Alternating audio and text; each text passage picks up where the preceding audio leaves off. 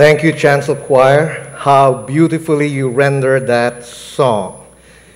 Good morning, beloved, and welcome to Green Hills Christian Fellowship. This morning we have our Communion Sunday series, The One Who Creates Miracles from the Mundane, from the Ordinary. And we are going through the book of John, as you probably know, every first Sunday only.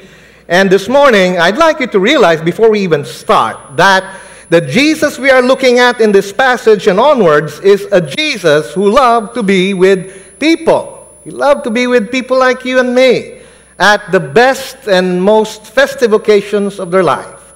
And in fact, sometimes you will see that Jesus would separate himself from people for a short time so he could pray. And then he'd go right back to where the people were. He surrounded himself with them. You know them, the 12 apostles. And in this case, in our story, we see him in the middle of a wedding. Now, I know you've all been in a wedding, either your own or someone else's, and you know that every wedding always is memorable for one reason or another. Now, sometimes what makes it memorable are the things that went wrong. When I do a wedding, I tell the excited young couple, I want you to relax. I want you to know that there is no such thing as a perfect wedding. In fact, a perfect wedding without any glitches is boring. And I don't know if it makes them relax or it makes them more nervous. But the truth is, minor glitches make it more memorable. I hope you don't have big glitches. One of them happened in our story this morning. I remember when I was a new pastor at GCF South Metro. I was sitting among you for most of my life. For many, many years, the Lord called me, and the first thing you did as a church is to send me away to South Metro against my wishes. I'm just kidding, but that happened. So I was there, I think in my first year as a pastor. I did a wedding for a couple who said, Pastor, let's do it in Intramuros, in one of those nice restaurants there. I think we held it early afternoon. So we did. Now, you brides, you know that during the night before a wedding, it's hard to sleep, isn't it? I mean, tomorrow everyone will be looking at you. And sometimes it's hard to eat. No exception for this bride. And so when we started the wedding, she not only lacked sleep, she was hypoglycemic. And so while the groom was about to take his vows, I was looking at the bride, because I always want to see how they react. I saw her roll her eyes up backward and faint in the middle of the wedding. Remember, I was a new pastor. I didn't know what to do. I was flustered. And then I said the only thing I could say at that time, when the groom caught her, I'm glad he was the one, not me. When the groom caught her, I just said, top of my mind, in the same way, friends, he'll always be there for her when she falls. The only thing I could say, I'm glad it seemed appropriate. But weddings are always surprises, and this one didn't have a good one. They ran out of wine. It was an emergency. But in this first miracle that Jesus would ever do, you will see how small we are. You'll see that. You'll see how immense Jesus is. God the Son, all sufficient. You will see why God does what he does. But let's begin with prayer.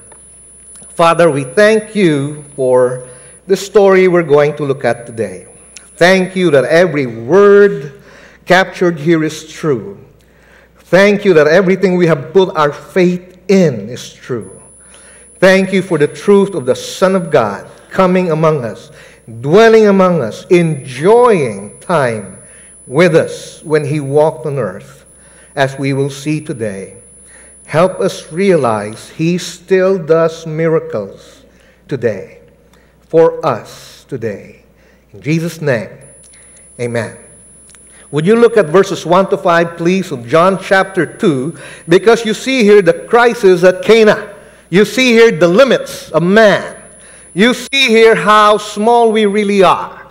So how does it happen? Well, the context of the crisis is a celebration.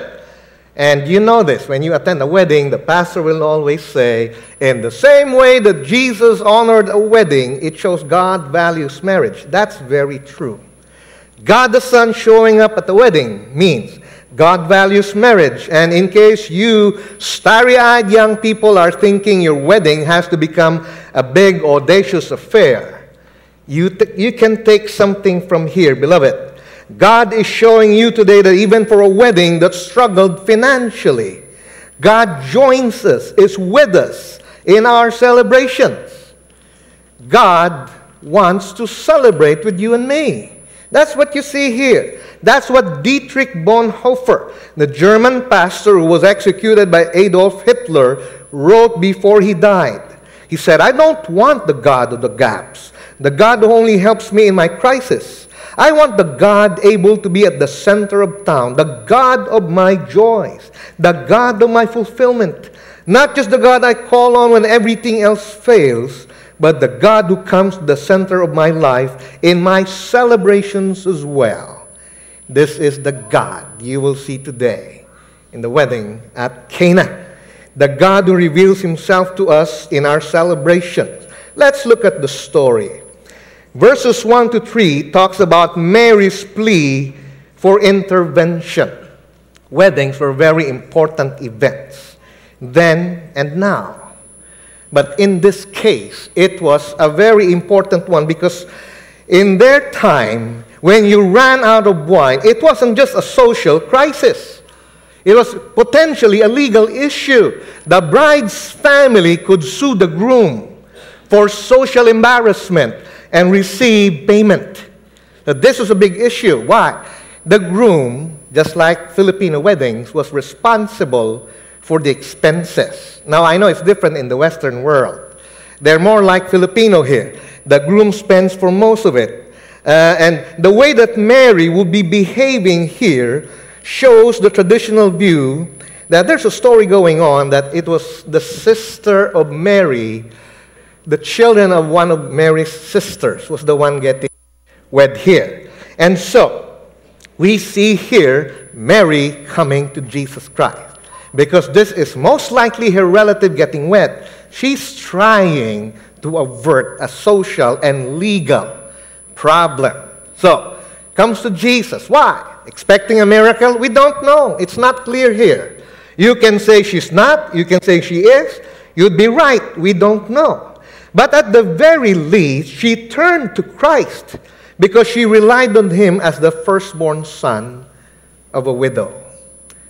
You must realize by this time, Joseph was already most likely dead. And who does a widow turn to? Most likely her firstborn son. She had got the news to doing it. And so she pleads with Jesus. Jesus, they have no more wine.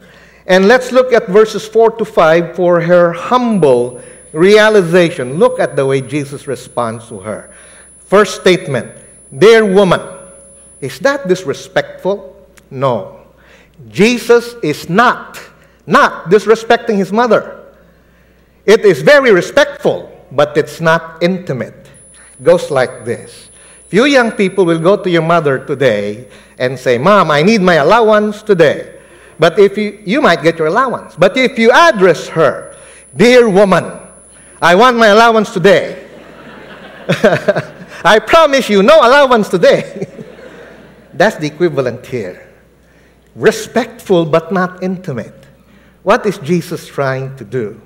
Consistent with the rest of Scripture after this, Jesus will be trying to establish distance between him and Mary. For example, Matthew 12:47 to 50. Someone told Jesus, your mother and brothers are outside. They want to speak to you. He replied, who is my mother? Who are my brothers? Pointing to his disciples, he said, here are my mother and my brothers. Whoever does the will of my Father in heaven is my brother and sister and mother. This is not callousness. Remember, in John 19, when Jesus was crucified, one of his words on the cross was, woman, Mary, behold your new son, the Apostle John. John, behold your new mother. John, take care of my mother. Please make sure she's taken care of. And the Bible says from that time on, John took her into his home. Jesus loved Mary. He respected Mary.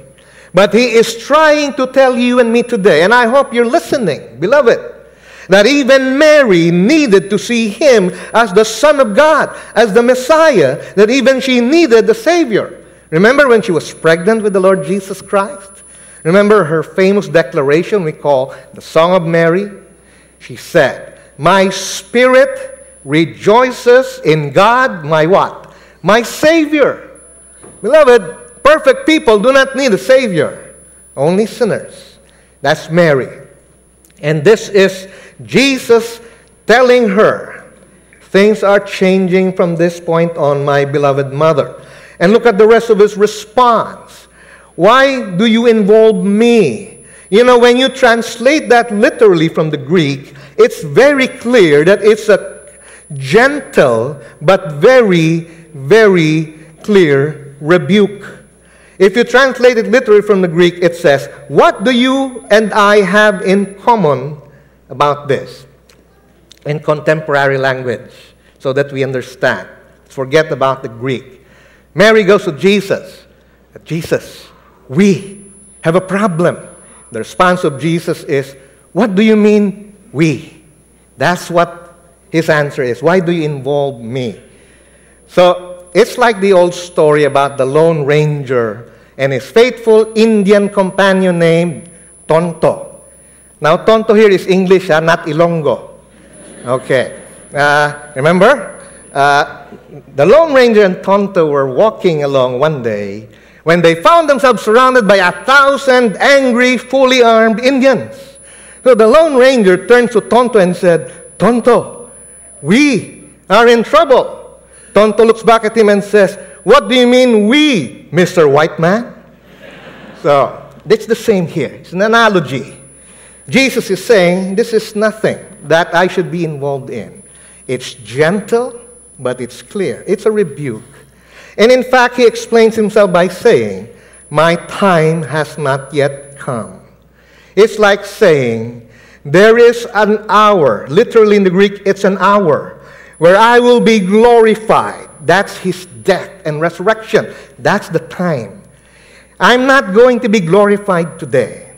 You know, he did that. Very few knew about this miracle.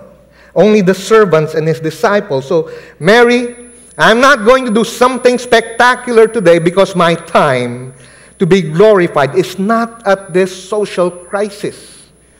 But he did help her. Now, to our youth, please don't try this at home. Please do not tell your mother when she says, "Clean up your room. Dear woman, why do you involve me? My time has not yet come." Do not say when she says, "You make up your bed. Dear woman, my time has not yet come." If you say this, I promise you, your time of death will come sooner than you think.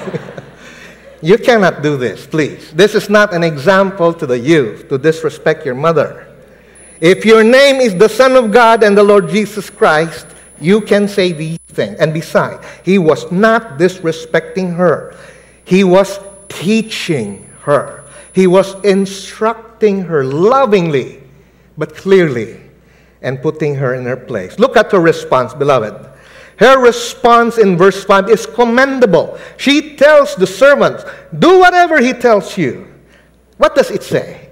She accepts it. It's a very gentle but clear rebuke. She accepts it. She accepted the rebuke. And then she shows genuine faith by telling them, "Do whatever he tells you." It goes like this. In verse 3, Mary approached Jesus as mother, and she is rebuked. In verse 5, she responds to the rebuke as a believer, and her faith is honored with a miracle. The miracle here is a response to that faith. That's why, beloved, 1 Timothy 2:5 is true. For there is one God and one mediator between God and man, the man Christ Jesus. Where did you get that? It goes like this. If you approach a third party, and the only thing the third party can tell you is, do whatever he tells you, isn't it logical that you might as well go straight to the person? Do you follow that, beloved? And I mean no disrespect here, because Jesus meant no disrespect to Mary, but I hope you see the logic here, or even the common sense. If the only thing any third party besides Christ can say is, do whatever he tells you, why not go directly to Jesus all the time? So this is the crisis at Cana. Let's look at the creation at Cana in verses 6 to 10, which shows the power and compassion of Christ. The first thing Jesus does is to turn water for washing into wine. The account tells us there were 6 jars holding about 20 to 30 gallons. These are big jars to hold 20 to 30 gallons each. You couldn't lift them. They were used for ceremonial washing. Now, apparently, even the water here was depleted. Why? Because weddings in Jewish culture could last for 7 days. No wonder they ran out of wine. 7 days. So maybe this was the 5th, 6th, or 7th day already. Even the water for washing the hands of Jews, as required by Judaistic legalism, they ran out of it. So, Jesus tells the servants, I want you to fill the jars with water. It says there in your Bibles, in any translation, they filled them to the brim. Is that significant? It's very significant. You see, if Jesus was a huckster, a swindler, if I was a swindler, what I would do, I'll tell the servant, you fill it halfway. Halfway. Because the Jews had something like what you call wine paste. What they do is they will boil wine until it becomes paste. If you throw it into water, it becomes very dilute wine. If I was a swindler and a huckster who wanted to deceive people into thinking I was a miracle man, I'll tell the servant, you fill it halfway, okay? And then when no one is looking, I'll pour the wine paste there and shake the jar. But it says here, fill them to the brim. No room for swindling here. And what happens? As they filled them to the brim, he told them in verse 8, now, draw some out and take it to the master of the banquet. Today, you would call that the head of the catering. I'd like you to understand how difficult this was for the servants. Remember, the water is for washing. It's for washing hands. It's not for drinking. It's like this. If you come to my home and then I ask you, are you thirsty? You say, yes, I'm very thirsty. It's very hot today. It's 40 degrees in the Philippines. Okay, I'll give you water. I go to my bathtub filled with water. I take a glass and then I give it to you. Will you drink it? Of course you won't. It's good for washing, not for drinking. That's the water here. And so the servants had to be very obedient to take it out and give it to the head of the catering. It says in verse 9, they did so. And the head of the catering tested the water, turned to wine. He called the groom aside and said, you violated a local custom here. Normally, you bring out the best first, and then when the people have gotten their fill of the best wine, you bring out the cheap wine. But you naughty guy, you brought the best wine last. You saved it for last. Is that true? That was a misconception. This was Chateau La Cana vintage AD 33. Jesus had created the wine. This was creation, beloved. I don't know when or how. Either it was when they filled it to the brim, it became wine, or while they were taking it to the head of the banquet, to the head of the catering, it became wine. But somewhere along the way, Jesus created wine from water. Why do I emphasize creation? You see, this glass of water, if I place it on my table for 1 year, even though all the processes of nature are accelerated, it will never become wine. After 1 year, it might become a swimming pool for baby mosquitoes, but not wine.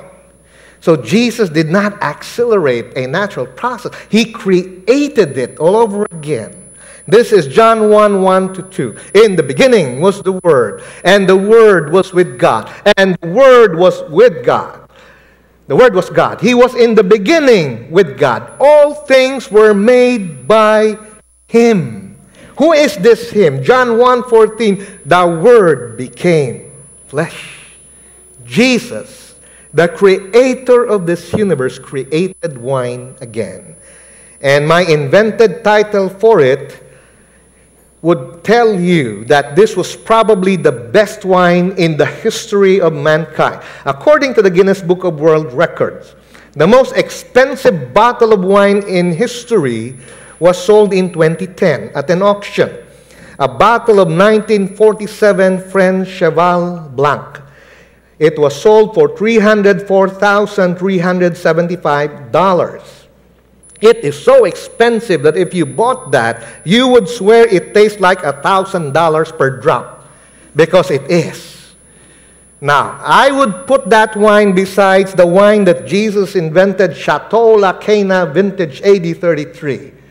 It would taste very cheap, because the created wine will be better than anything man can do. Our Lord can take water only good for washing and turn it into the best wine in history. He's able to take fallible men like Peter and James and John and Andrew and Philip and turn them into apostles. He's able to take weak and foolish things of this world, people like me and you, turn us into trophies of His grace.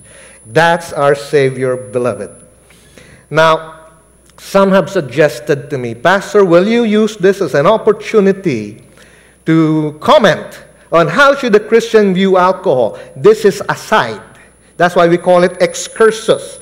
It's just a more difficult spelling for aside. Okay, excursus is how should a Christian view alcohol? First thing you must know is that the alcohol in biblical times was diluted between 1/3 to 1/10 of the normal wine. Normal wine, without any modification, is 12 to 14% alcohol. When you dilute it to 10%, it's 1.2 to 1.4% alcohol. Beer, our famous beer here, I will not mention the name, lest you think I'm promoting it, is about 4.5%. So it was almost physically impossible to get drunk on the wine in those days unless you were drinking for 5 to 7 days. That's all you did. Very hard to get drunk. You can. There is alcohol. But what are guidelines, Pastor, for the gray areas of life? I will not prescribe to you today. Let's be clear on this. I will not prescribe. I will tell you the biblical principles. You decide. According to 1 Corinthians 10:23 to 33, and I adopted this from a commentary of Dr. John MacArthur on the same book. Here are 5 guidelines for the gray areas of life.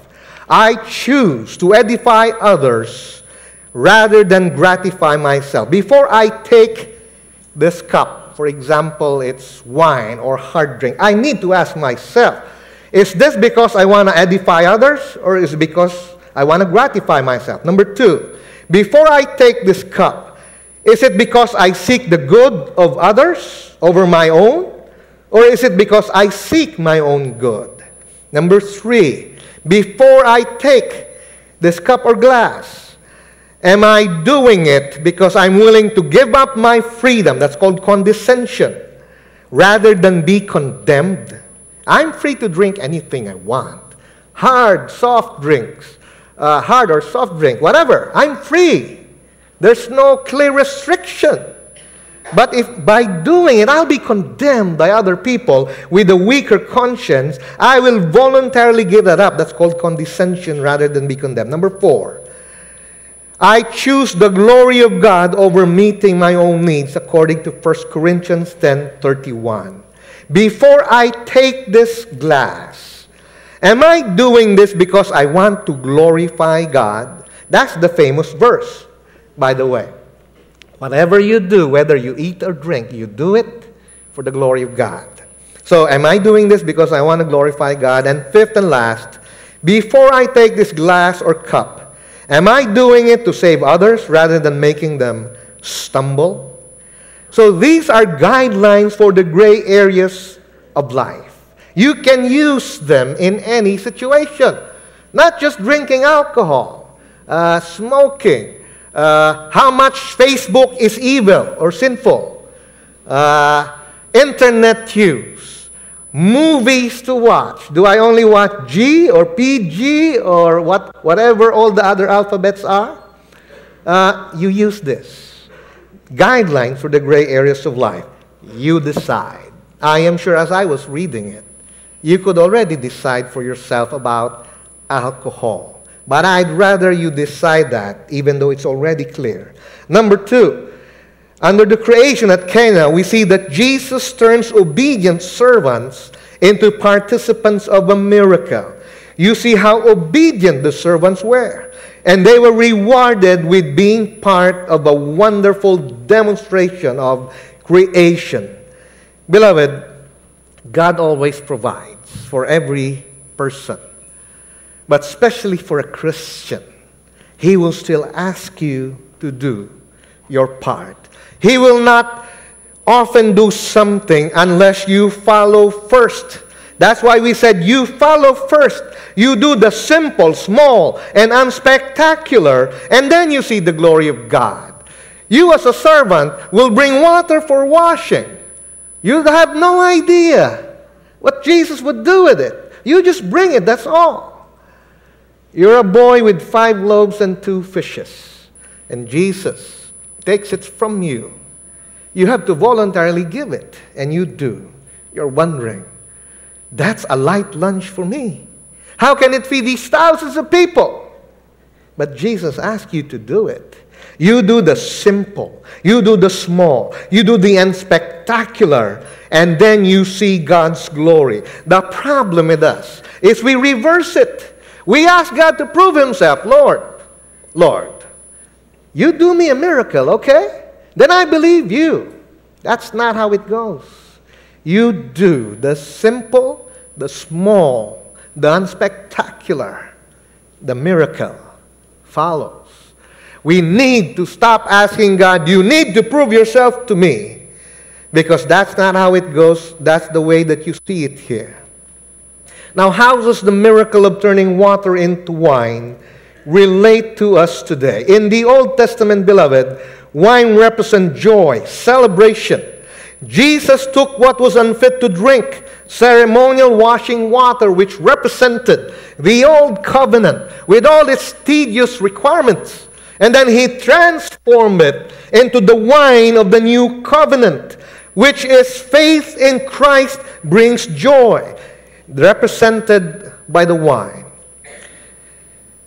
And there are some of us today who have no joy in our lives. There could be 2 reasons. The first is you have never come to Christ personally and directly.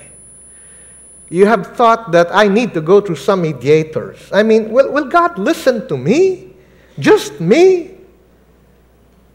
Did you get what we just looked at earlier? Why go through any third party? If all the third party can say is, do whatever he tells you. You've never come to Jesus Christ yourself because you say, I need to go through other mediators, or I need to help God. I hope if you're really listening today, you will say, it's very clear.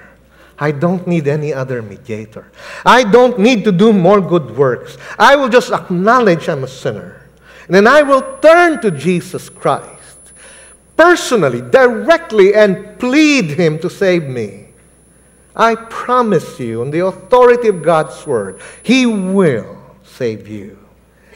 The second reason, especially if you're a Christian, that you may have lost your joy, is that something or someone has drained you of joy.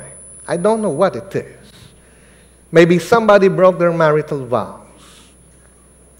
Maybe somebody swindled you out of the family inheritance. Of all people, a relative.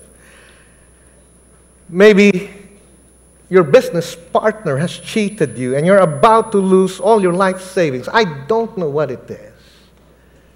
But even as a Christian, you've lost your joy. What do? You do exactly what Mary said.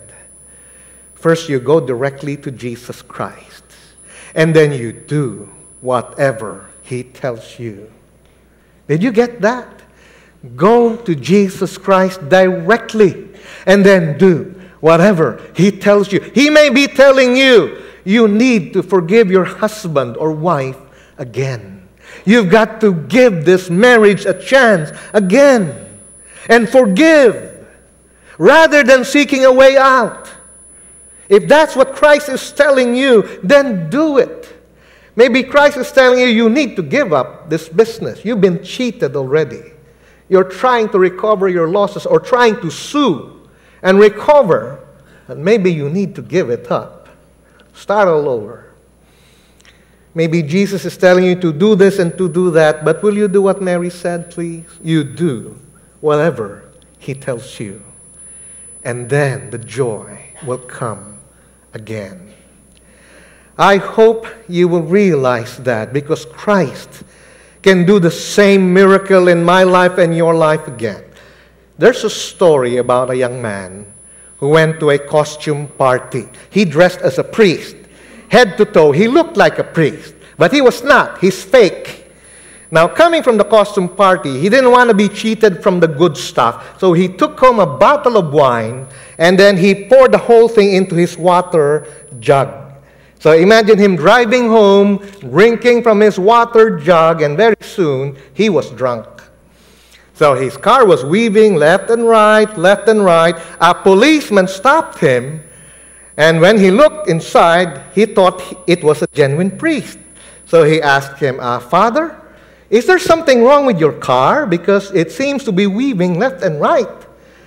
And then, when the policeman looks closer, he sees the red face, he smells the alcohol, and then he says, Father, is it okay if I just smell that water jug of yours? What does it contain? Oh, it's nothing but water. Oh, yeah, really? Can I just smell it? And so, reluctantly, the pretending priest gives it to the policeman. The policeman smells it and said, this is not water. This is wine. And then the pretending priest clasps his hand in prayer, looks up to heaven and says, he did it again. Please do not do this when you get caught. Because many policemen go to this church. But here's what it means for us, beloved. Has the wine in your life run out? Remember, this Jesus of Cana, this Jesus of Cana, He can do it again. And He can do it again and again and again. You just have to go to Him. And then if He tells you to do anything, it might not seem spectacular. It might not seem great, but do it anyway. And then watch Him do what only God can do. And the conclusion at Cana is the outcome of everything. You see here in verse 11, beloved, the purpose of miracles. Verse 11 says, this first of His miraculous signs Jesus did in Cana of Galilee. He thus revealed His glory, and His disciples put their faith in Him. What are miracles for? How do you evaluate those who claim they can turn it on and off? The power of God like a faucet today. I mean, from time to time they ride into Manila, don't they? They'll be announced in posters or sometimes on TV. So-and-so is coming to Manila. Bring all your sick friends and loved ones, etc., etc. Because they can turn on and off God's power as they like. That's the bottom line. That's implied. Not said, but implied. How do you view them? Well, look at this verse. What is the outcome of a miracle? The first thing here is it reveals the glory of Jesus. One purpose of miracles is to point us to God, to see His glory and worship Him. So if somebody comes along and then makes you see He seemingly can turn on and off the power of God, who is spectacular, God or Him? In our human minds, it's always the man, not the God, because God has become simply a tool for Him. Beloved, that's how you evaluate those who claim they can turn on and off the power of God like a faucet. And by this first sign, Jesus revealed His glory, the John 1:14 glory, the glory of the one and only who came from the Father, full of grace and truth. What happened to the servants? The servants never came to trust in Christ. What does it tell you? Beloved, you could be in front of a miracle. You could be participating in it and still not believe in Jesus Christ. That's why you must not be carried away by those who say, when you see miracles, you must believe.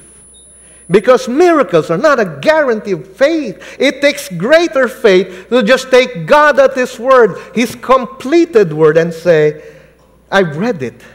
God said it. I believe it. That takes faith. The purpose of miracles is always for the glory of God, and miracles do not guarantee faith. The servants are evidence of that. And finally, one more purpose of miracles is that, like the disciples, we put our faith in Christ. We believe in Christ to the point of saving faith, and then we build our lives around Him. Remember, the purpose of the whole of John is John 20:31. But these, the whole Gospel of John, is written that you might believe that Jesus is the Christ, the Son of God, and that by believing in Him, you will have life through His name.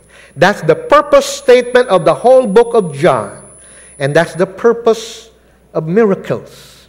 Believe in Christ. So this passage is all about Jesus. It's not about the way He spoke to Mary. It's not about the wine. It's not even about the miracle. It's about the fact that the disciples saw the glory of Christ and believed in Him. And the challenge for you and me is to do the same.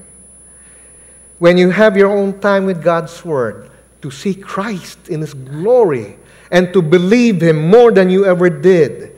Through this first sign, we see a glimpse of Jesus. We are to realize how limited man is.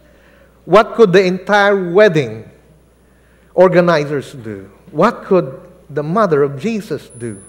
The limitations of man. The immensity of Christ. Creation of wine from water.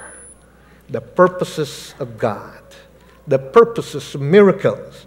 That you and I might glorify God and put our faith in Him. That's what Martin Luther King is arguing for. He said, there is so much frustration in the world because we have relied on gods rather than God. We have genuflected, that means to kneel, before the God of science only to find out it has given us the atomic bomb, producing fears and anxieties that science can never mitigate. We have worshipped the God of pleasure only to discover that thrills play out and sensations are short-lived. We have bowed before the God of money only to learn there are such things as love and friendship that money cannot buy. That money is an uncertain deity. These transitory gods are not able to save or bring happiness to the human heart. Only God is able. It is faith in Him that we must rediscover. You see, God can take a situation that looks hopeless, a wedding that runs out of wine, a life that has run out of joy, and then turn it around for His glory. Beloved, God can take something ordinary, something mundane, and turn it into something extraordinary, but it depends on whose hands it is in. Somebody sent this to me, and I thought it's a good way of ending this message. It goes like this. A basketball in my hands is worth around $40. A basketball in LeBron James' hands is worth $62 million. It depends on whose hands it's in. A tennis racket in my hands is useless. A tennis racket in Rafael Nadal's hands is multiple championships in Wimbledon, the U.S., and Australian Open. It depends on whose hands it's in. A rod in my hands will drive away a stray dog. A rod in Moses' hands will part the Red Sea. It depends on whose hands it's in. A slingshot in my hands is a toy. A slingshot in David's hand brings down Goliath. It depends on whose hands it's in.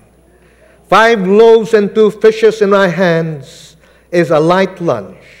5 loaves and 2 fishes in Jesus' hands will feed thousands upon thousands of people. It depends on whose hands it's in. Nails in my hands might produce a doghouse. Nails in Jesus' hands offer salvation for the world. It depends on whose hands it's in. So put your concerns, your worries, your relationships, your problems, your joys, your triumphs, your sorrows, place them in Jesus' hands, because it depends on whose hands it's in. When you let Jesus have His way in your life and surrender everything into His hands, beloved, you see the glory of God. Let's pray. Father, we thank You for these words captured for us in the Gospel of John. Enable us, Father, to see that they are not for the person beside us. They are for us personally, directly, individually. Whatever the need is of the people who are here today, I pray that Jesus will be seen as the only one who can meet those needs. Father, if there's anyone here today who has never trusted in Jesus Christ as Savior, let them come to Him today. Accept His work on the cross, that it is enough for our forgiveness from sin, and turn to Him directly and find the forgiveness they're looking for. Or maybe there are Christians who have lost their joy of being believers, oh God. Something or someone drained them of that joy. Let them find it again. Let them come to Christ themselves directly, personally, Lord.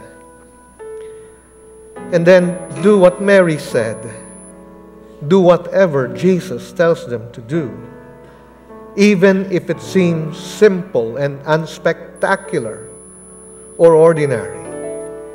Let them do what Jesus asked them to do. And today, Lord, as we participate in the communion, You remind us again that this time the wine symbolizes the blood shed for our sins. That this is also a time of perhaps some confession, but a time of great celebration, because Jesus died on the cross for our sins. And we are saved by grace and grace alone. Enable us to appreciate this with gratitude and love, we pray. In Jesus' name, amen. I'm going to ask the